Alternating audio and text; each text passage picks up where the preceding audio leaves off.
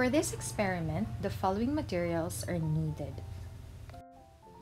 test tubes, droppers, graduated cylinder, and the following are the main reagents: Fehling's A and B, Benedict's reagent, Seliwanoff's reagent, Mollish reagent, Barfoed's reagent, and iodine solution. The carbohydrate solutions are glucose, fructose, lactose, sucrose, and starch. We also need test tube racks, marker, and paper tape for labeling. And before anything else, make sure that you also have your paper and pen with you so that you can easily take note of the observations that you will be making while watching the experiment. And now that everything is ready, let us now start. For the first part of the experiment, we will be doing Mollish test, which is a general test for carbohydrates. Concentrated sulfuric acid will also be used in this test. Make sure that you also label your test tubes so that you won't get confused when transferring the carbohydrate samples.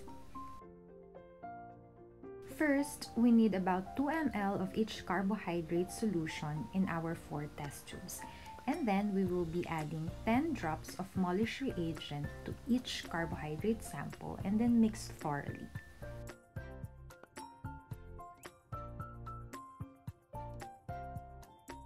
And then carefully add about 15 to 20 drops of concentrated sulfuric acid and allow it to flow down the side of the tube. Do not stir. The sulfuric acid will form a bottom layer, and then note the color formed at the zone in between the two liquids. And here are the results after the addition of concentrated sulfuric acid.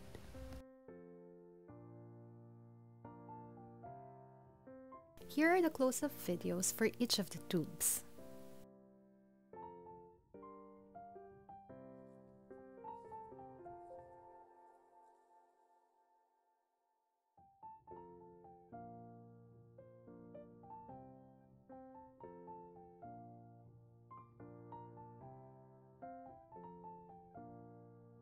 Our next test is Benedict's test, a test for reducing sugars.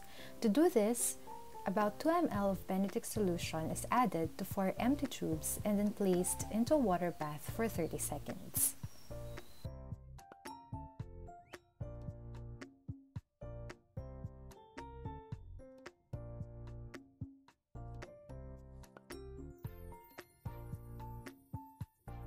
If the solution remains clear blue, we can continue with the test, which means the reagent is not contaminated.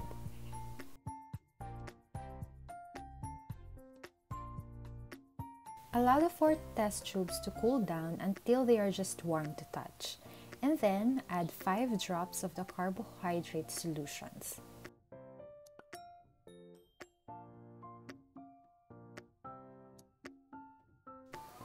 After that, place the 4 test tubes containing Benedict solution and carbohydrate samples into a boiling water bath for 2 minutes. Cool and observe what happens. Always remember to take note of your observations by writing it down so you won't have to rewatch this experiment when answering your laboratory worksheets.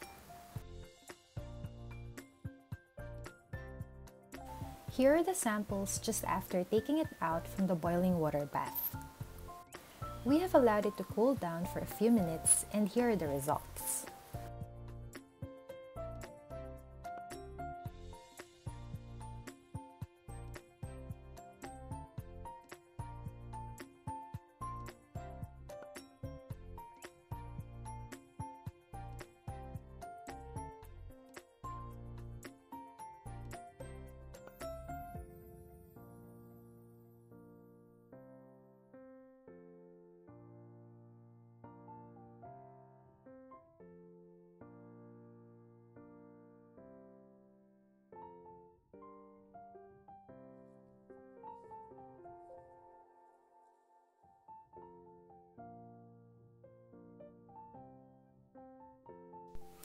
Our next test is Fehling's test, which is a reduction test to determine the presence of reducing sugars.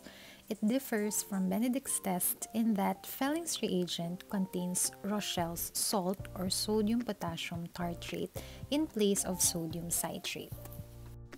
Fehling's solution consists of solution A and solution B. So for the procedures, in each of the test tubes, we are going to mix 1 ml of Fehling solution A and 1 ml of Fehling solution B and add 3 ml of water.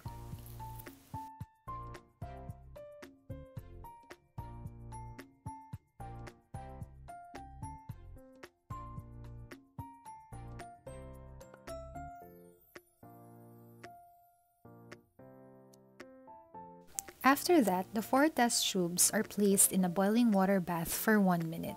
If the solution remains blue or clear blue, we are going to add 8 drops of each of the sugar solution to each of the test tubes, and then boil again the 4 test tubes with the sugar solution for another 2 minutes and note the changes in the solution.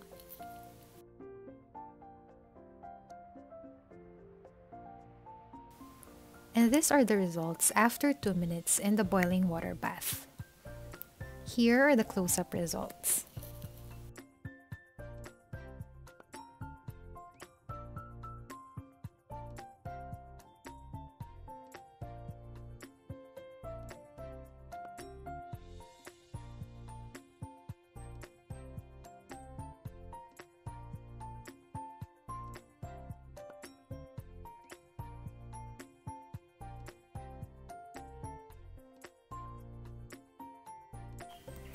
Our next test is Barfoed's test, which distinguishes reducing monosaccharides from reducing disaccharides by controlling pH and time of heating.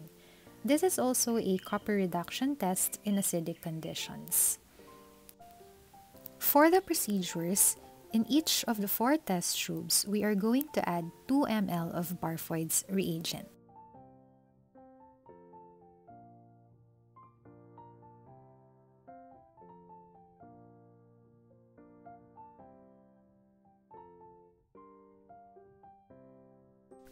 And then, to each of the test tubes, we are going to add 10 drops of each of our sugar solution.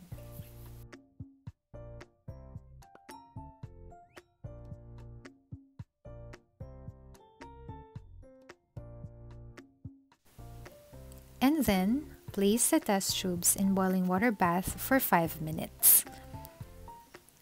After 5 minutes, we are removing the test tubes from our boiling water bath and let it cool.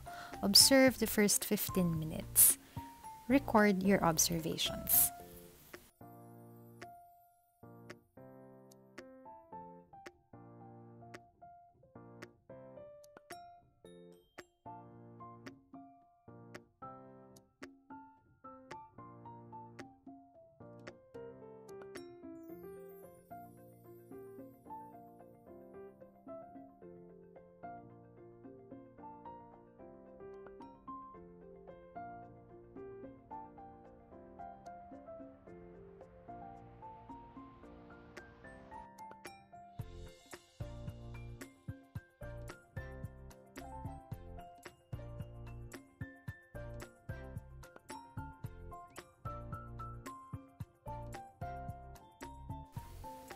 Our last test is Seliwanoff's test.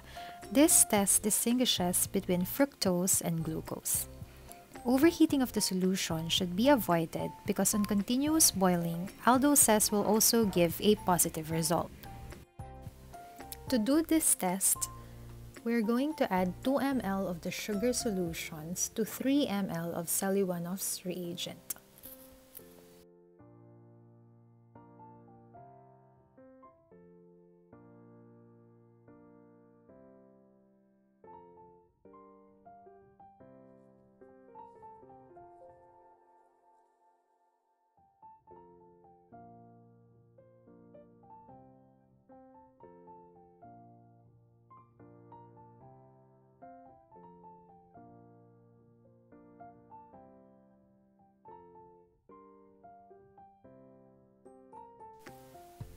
After that, immerse the solutions in boiling water bath.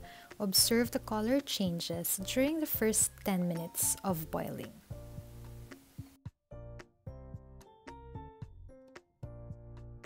And here are the results after taking out the test tubes in the boiling water bath.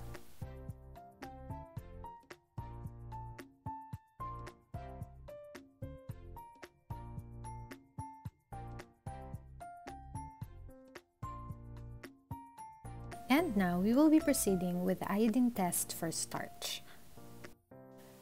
For this test, we are going to place 2 ml of the plant starch solution and then add a drop of iodine solution.